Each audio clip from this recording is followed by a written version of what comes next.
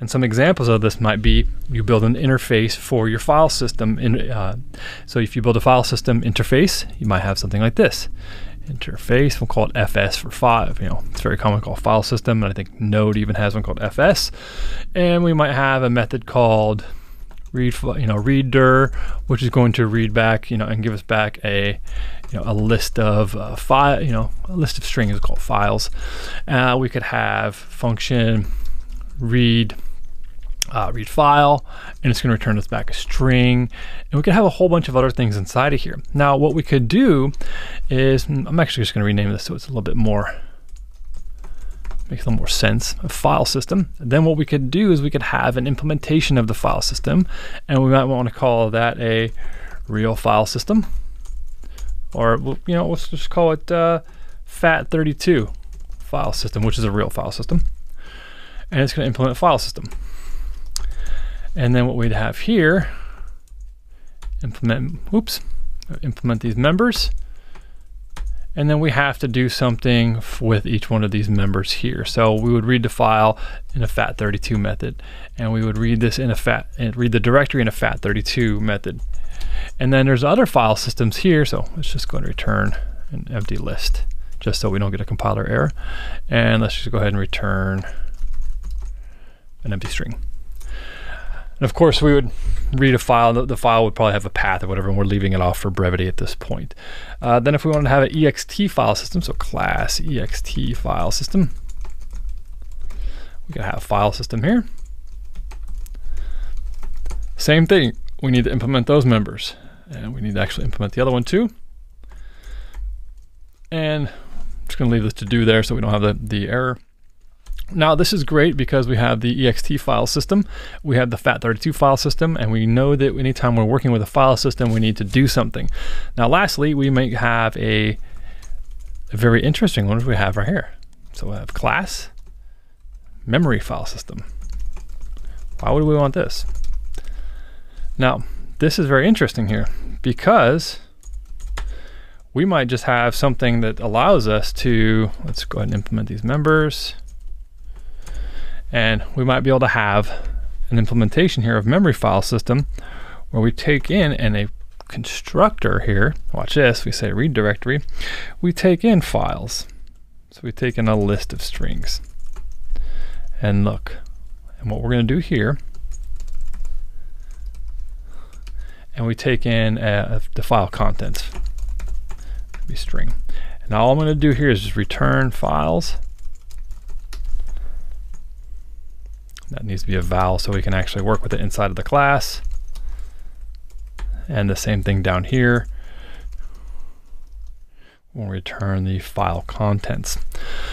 So the interesting thing here is if we go back to our main application, if for whatever reason inside of our main function here, we wanted, if we were to work with just the file, the file system, so we'll say file system, and we're going to work with the FAT32 file system, right? And then we're going to do something with the file system, blah, blah, blah. We could actually say, we're going to read this directory, and it's going to read the directory. Now, this would be very pertinent to File32 FAT system. Well, what if we wanted our application to run on the ext file system? Well, now we're going to have to do like some if else statements to check what file system we're on or whatever. Or what could be provided to us during real time is actually a interface. So we might actually say something like this. File system, right here. Remember, this is the interface here. And we can say equals FAT32 file system. Now that still works, and we can still kind of do the same kind of thing we did before.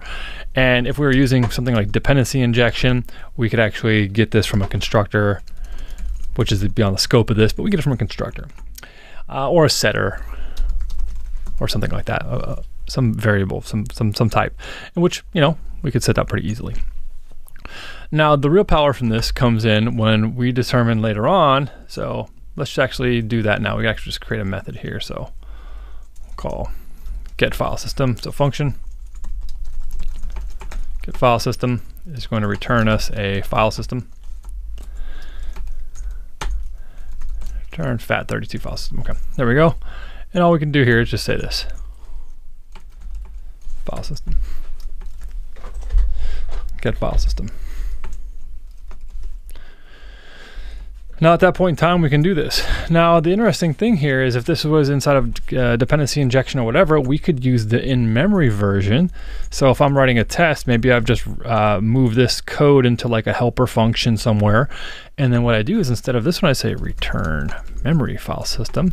And then what I do is a list of, path to file, and then another path. So remember this path, the file path, file contents. Go here. So what I'm doing is I'm actually creating a in-memory file system. I'm kind of faking the whole thing. And then inside of my application, I could say file.read directory.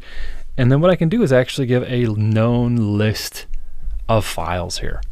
And so now I've actually and I'm enabling myself to have different implementations. This is a contract. Remember, the contract says, hey, I'm going to read a directory and I know how to read a file. And if I read a file, I'm going to get back a string. And if I read a directory, I'm going to get back a list of strings. That's all I know how to do.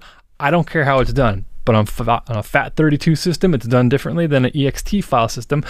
And you know what? I may also build a memory file system which allows me to provide the values to the actual file system so I can actually basically do this in memory or for testing, etc. So interfaces allow you to separate and think of them almost like shims. They allow you to kind of really decouple your application.